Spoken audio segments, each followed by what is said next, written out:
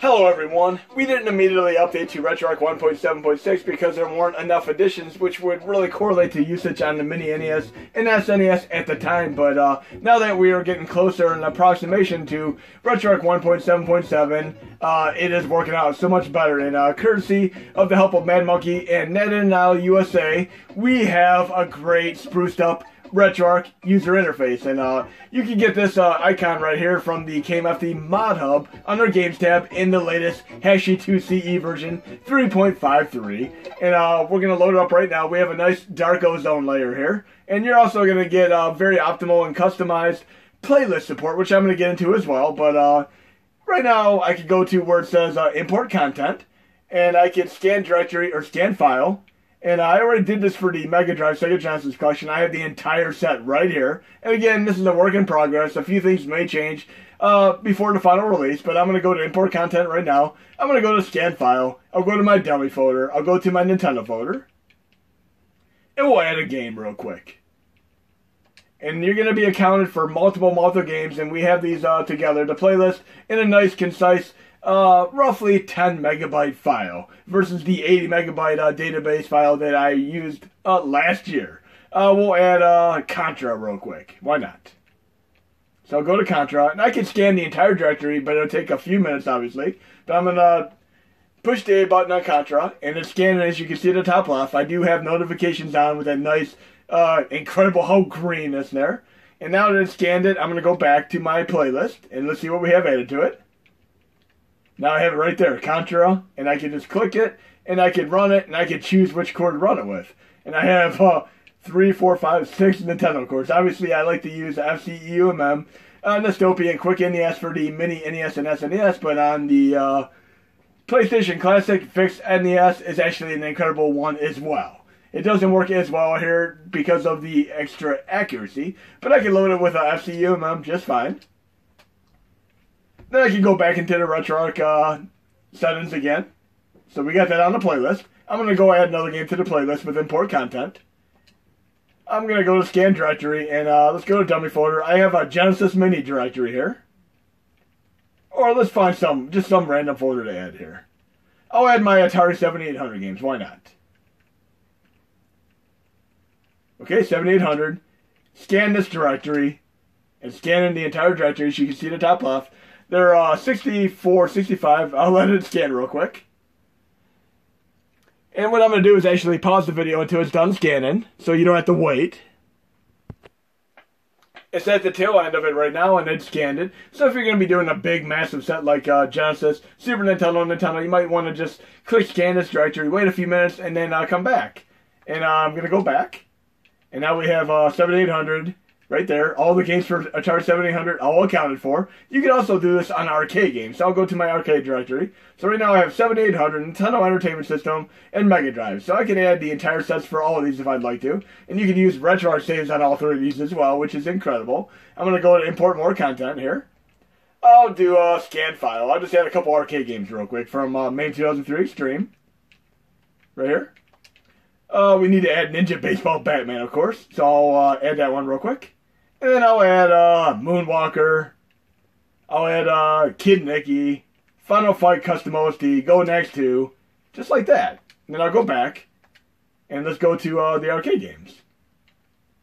We got Kid Nicky under arcade games, and I can choose which core it runs with. I can go down to MAME 2000 for Final Fight, but I can also change this to be MAME 2003 Extreme by clicking the game and choosing the arcade core I would like it to be. So I can change any of these to what I want them to be. And go back again, Moonwalker. I also have them under MAME 2003, Ninja Baseball Batman, and Go Next. So yes, this is going to be incredibly beneficial and useful for doing stuff like Nintendo, Genesis, arcade games, 7800, and so on. And you're going to be able to do it for 20 plus systems. So it's going to be a nice convenience as far as being in the RetroArch interface. And this beautiful Ozone interface is incredible to look at.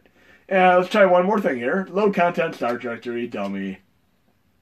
Let's see what we have there. We're going to play one other game that's going to be updated for the update. We're going to play a game that previously had issues with video and sound.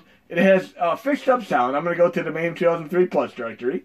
And we're going to load up Batsugan which is a great shmup, which is also on the Sega Saturn. But this is a game that did not previously run well on the Mini whatsoever, and I'm going to load it with MAME 2003 Plus. It has vastly fixed up graphics and sound. It is getting much better by the day, and we'll do this for a brief moment.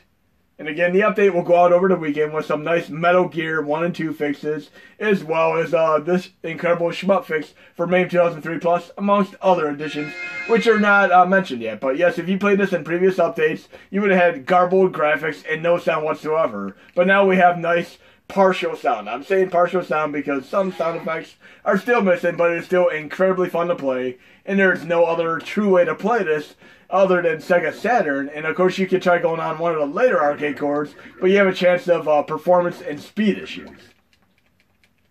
But another incredible shmup made by Toaplan, and I'm going to have to do more Toaplan shmups and videos. I've only done a few of theirs before, because I'm usually basically focused on stuff like Irem, Cave, and so on. But here, this is an incredible Toaplan shmup, one of the other best companies out there.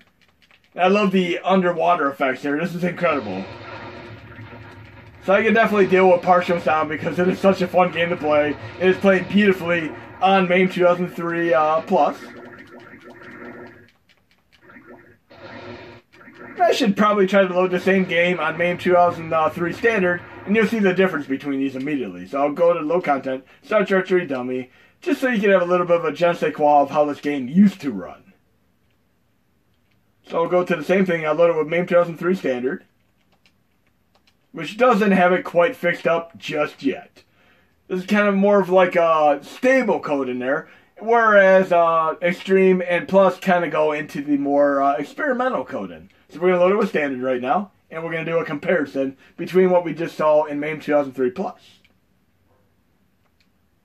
And I'm really digging this updated user interface there. It is beautiful. It's almost like a nice very nice desktop interface. We have no sound whatsoever right now. Definitely much better with the sound.